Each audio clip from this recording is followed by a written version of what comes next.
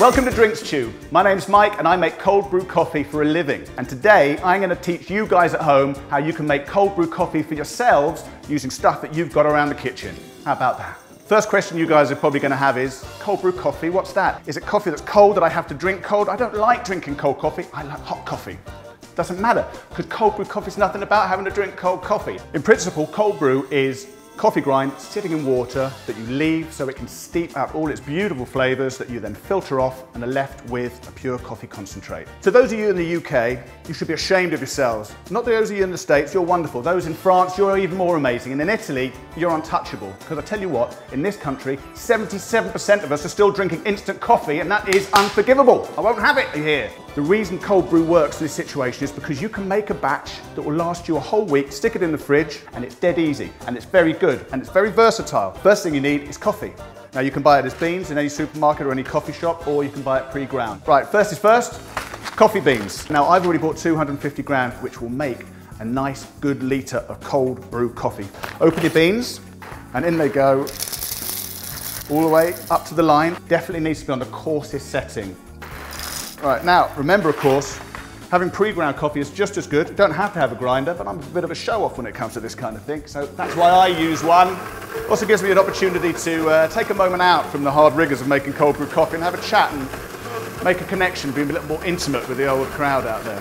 So I had a bit of a journey up today. Unbelievable, and I was the best man, true story. Hang on a second, I'll just finish this and I'll come back to you. Into the bowl. Look at that, super coarse. So, once you've got your grind out, pour yourself out 1.5 litres of filtered water. Nice and slowly, don't just dump it in, because what we want to do is we want to soak all of that ground. Yes? We want to make sure that everything is allowed to express itself. Strangely attractive, isn't it? Get yourself a nice towel over the top, and then you go away and wait for, now this is the important bit, wait for at least 20 hours. You want to leave it steeping for as long as possible. So 20 hours minimum, but I like around the 24-hour mark. And we're back, it's 24 hours later. Let's have a look, see what she's looking like. Right, now, you might not, whoa, this looks like it's a strong one. Here we go. Anyway, let's get rid of that. That is looking amazing. And it's smelling amazing as well. I could almost drink it straight away, but I'm not going to because it's full of grind and I've got to get rid of that before I can drink it. Now you're going to do it twice because the first time is going to get rid of all the big stuff. The second time, through the kitchen roll, is going to get rid of all the little stuff, leaving you with a lovely, clear coffee. So, get your bowl, place your sieve, get your cold brew, straight through into the bowl, pour it all through because there's some really tasty coffee still stuck in there. So let's get that all out, that's it. Give that a little dingle. Get your kitchen roll, give your kitchen roll a little bit of a soaking. There we go. And put your kitchen roll just straight into your sieve. And here's your double filtration process, straight in until it reaches the top.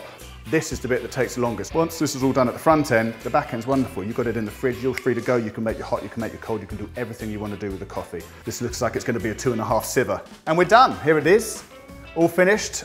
Nice dirty filter, picking up all of the stuff that we don't want to drink, leaving the stuff that we do. And the next thing is to find a good jug or something sealable that you can stick into your fridge so that you can keep the cold brew for up to 2 weeks if it's nicely sealed. That's why I think it's so good. Right, here we go.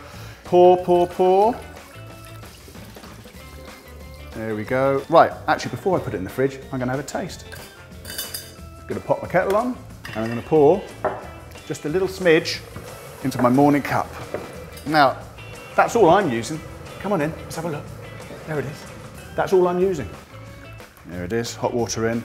Now the other beautiful thing about the cold brew is that because hot water, this is the first time it's ever met hot water, it hasn't leached all the flavours from the grind from the beginning. And as a result, it's not nearly as bitter. A lot of the acids and the oils haven't been released from the grind, and you can drink it without sugar and without milk. That's what I do. Smooth, so smooth.